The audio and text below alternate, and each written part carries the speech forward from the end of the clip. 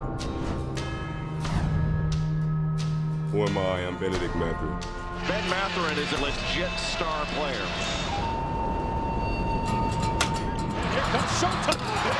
Mathurin, superb. His stock is raising, folks. Now, that's a thing of beauty. You've got to say, wow, that was impressive.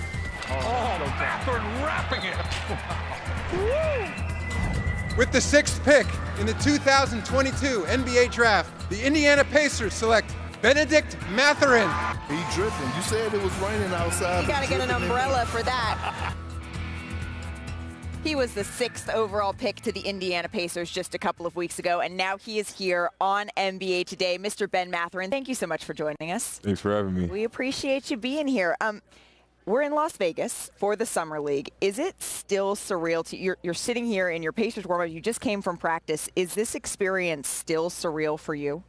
I wouldn't say it's still surreal to me. You know, draft night happened 2 weeks ago, and I knew Summer League was right around the corner, and you know, I'm really pretty excited to play Summer League. Yeah, absolutely. Well, the last time you were in Las Vegas, he just scored a casual 27, We don't need to hear what team 27 points. Yeah, we won't do that. No, but real quickly, can I thank you though, because after y'all lost at UCLA, Matt was texting me, he was posting stuff on social media, talking all that nonsense. So when y'all got to get back, I appreciate that. So just playing in Vegas, does that mean there's some special juju that's still here for you for Summer League? Hope so. Maybe. It might be. Yeah, there you go. All right. Well, I can't have you here and not ask you about a couple of weeks ago. You said about LeBron James, I think he's the best player to ever play in the game, but me coming into this league, I'm not going to say that anybody is better than me. How do you reflect on that now? I mean, this is pretty the way I wanted to say it before. I really had to clarify my comment. Everybody came at me. But like you said, you know, I'm a rookie coming to the league. I won't let anybody, you know, I won't say anybody's better than me. Yeah. I'm going to have to go out there and people are going to have to show me that they're better than me. So. Well, yeah, I showed it to him. I showed him, and I was like, what do you think of this? And I'm lying because he didn't respond to my text. Like he didn't respond to me. But you're not lacking confidence. You sat up here and you're like, who's the greatest Wildcat ever? And I'm sitting here like, oh, you know, Chanel. You're like, no, it's me. And you're like, well, then who's the greatest zero? Your confidence.